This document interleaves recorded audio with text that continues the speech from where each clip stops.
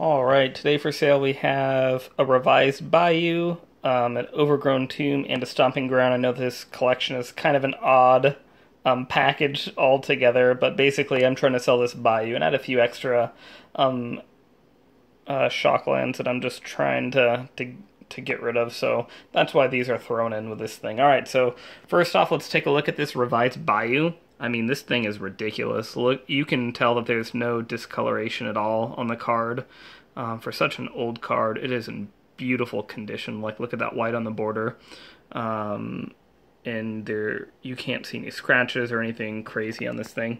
Let's just get a really good close-up if I can get this focused and just run down the card. I mean, look at those edges. Like, they're perfect. I don't even see like a nick on them.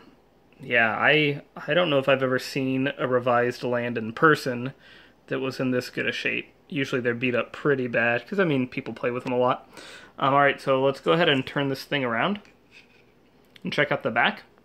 So on the back, there's a little nick down there on the bottom right. That is really the only imperfection I can find with this card. Let's go ahead and zoom in a little bit. The rest of it, yep, here we go. So yeah, the back is also in really good shape. Just a tiny bit of wear up there on the left corner, maybe a little bit too. So the front is just in amazing condition, and the back just a little bit of wear. All right, so this card overall is just in incredible shape. All right, so quick rundown. Here's the Overgrown Tomb. You can see a little bit of wear on the top. Not a lot. We're going to come down. Looks pretty good, the rest of the card. Flip this thing over. All right, again, the top has a little bit of wear on it, but good condition overall. All right, that looks good. And here is the Stomping Ground in this thing. Pretty similar shape to the other one. A little bit of wear, but overall, pretty good condition. Take a look at the back of this one.